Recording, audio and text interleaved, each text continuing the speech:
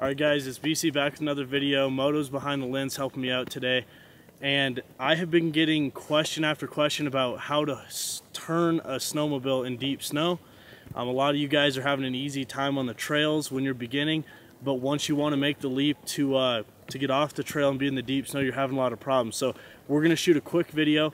We'll probably do a part 1 and a part 2 to this. But let's jump right into it. So when you're beginning to learn to side hill, we are in this wide open field, and that is where I recommend you guys learn to side hill.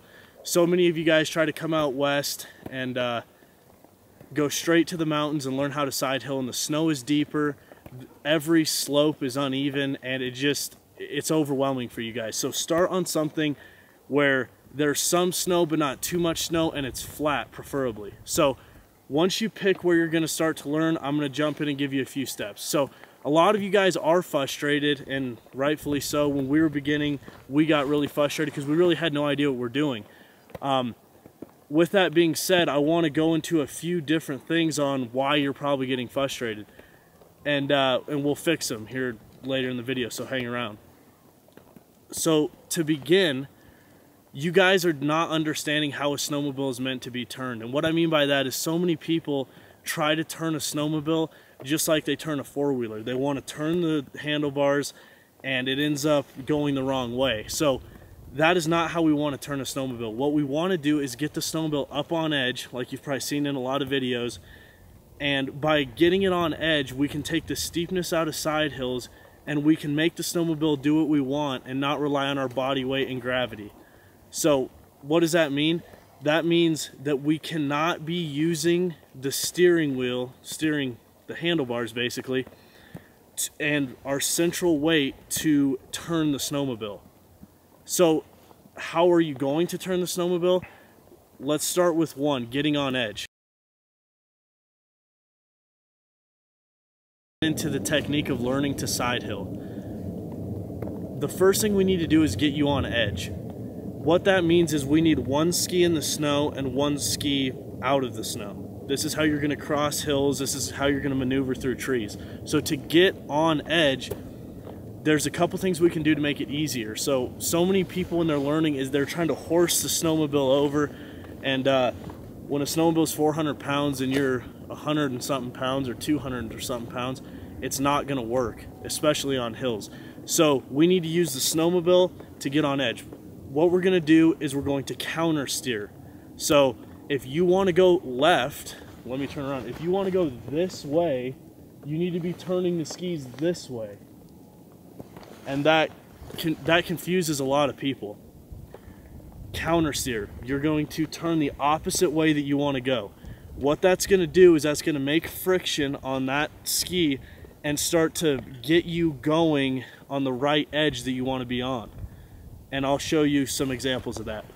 So once we counter steer, we're going to blip the throttle, and by blip I don't mean pin and hold it, I mean just snap the gas. And what that's going to do is that's going to set the snowmobile up on its side. So you can imagine if the track is propelling skis forward in the snow, we're going to turn them this way, which is going to create drag this way, and then we're going to blip the snowmobile to get it up on edge like this. And what that's going to do is it's going to take the muscling and the hanging off the side out of control out of the equation. All right guys, so there's a couple things we want to do to ensure your safety. Tether on, we want to finger on the brake, start getting used to that, and we want to have a helmet on. So what we're going to do is I'm going to side hill to the left, okay?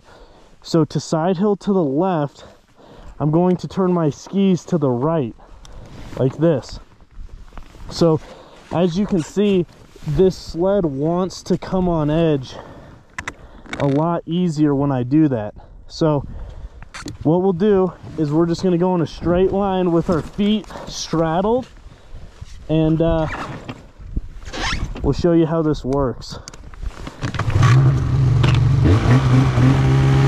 we're going straight, and now as I counter steer, it's going to want to be up on edge. I'm going to go left. Now if I want to go right, I'm going to turn the skis left, it's going to go right. And really guys, this is all you need. Give it some time, and we will start to get better and better at it. But remember, go forward, use the throttle, and then turn the handlebars the opposite way that you want to go, like I just showed you. Guys, you'll know that you're doing this technique correctly if you're not using your muscle to get the snowmobile and hold the snowmobile on edge. Guys that are hanging off the snowmobile to try to get a snowmobile on edge on flat ground, they just don't know the technique. So it should be super easy. Effort-wise, it should just be you're going forward, counter steer, blip, and you're there. We don't want to have it where you're using so much muscle and so much strain that you're worn out before you even get to the powder on top of the mountain. Conserve energy, be calm, and let this technique take time. This whole thing of side hilling, there's multiple steps to it, but this is the first step, and that's getting on edge. Now that we're on edge, the sled, most sleds are going to want to stay on edge, but to balance, we're not going to be shifting our weight back and forth because these things are too heavy, and you're going to be facing uneven slopes, and gravity, let's face it, is stronger than any one of us. So what we're going to do is we're going to use our handlebars to then keep us on edge. We're going to be up on edge, and if you start feeling yourself fall down, just give it a little more throttle, or just counter steer even harder into the hill or into the way you want to go. What we don't want to do, guys, is be completely out of control on the throttle. If you have to go faster and faster and faster and faster to keep the side hill, you're not relying on technique, you're relying on power, and that is where you get into trouble. So be in control, finger on the brake, tether on.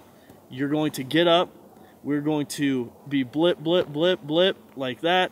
And if we feel the snowmobile falling back down, just counter steer more. Use those handlebars to then help you stay on edge. All right, guys, so this is just going a little bit more into depth on balance. Watch my skis once I get up. So I'm going to counter steer pretty harshly for a split second and blip the throttle. And then once I'm up there, it's just going to be kind of a feeling like riding a bike. When it starts to fall, I'll give it a little bit more, and use the skis to balance me. I wish I could show you, but especially in flat terrain, I am pretty much stationary on the snowmobile. The snowmobile is moving, but I'm not horsing it around. I'm just letting my technique do the work for me. All right, guys, so here we go.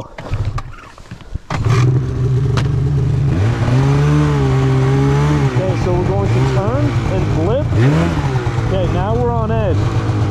So now that we're on edge, we're going to use these skis to balance us. So I'm going left, so straighten it out, still on edge. Now I want to turn more and go left. Alright guys, so staying on edge, it's going to take some time. It's like riding a bike. It's going to take some time to feel what your balance point is. Something that I want you to do when you're learning this, and in this video we're talking about being each foot on each side of the running board. We're not talking about opposite foot forward, but when you're doing this, guys, feel what it feels like to put your feet forward and notice what the snowmobile does, and then put your feet all the way to the back and feel what it does. And you'll start to learn that different terrain requires your feet to be in different positions. That will help you then keep an edge along with the handlebar steering. So we want our weight on the right part of the running board, but we do not want to be pulling our shoulders left and right to balance the sled.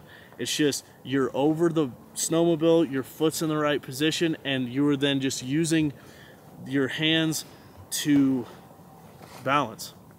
Everyone that I've taught this to, they're more comfortable going left than right, so start left and just do a big circle out in your flat and make it more narrow, more narrow, and more narrow. Kind of get that technique. Transfer the same thing to go into the right. So blip the throttle, get up on edge, and go to the right.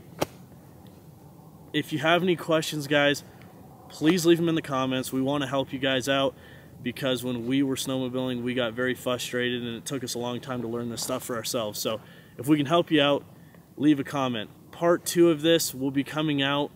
Subscribe and turn on post notifications, and like I said, comment any questions and follow us on Instagram. More tips, tricks, and entertainment rather will be on that as well. So thank you guys. Hang in there. It's going to take some time, but love you.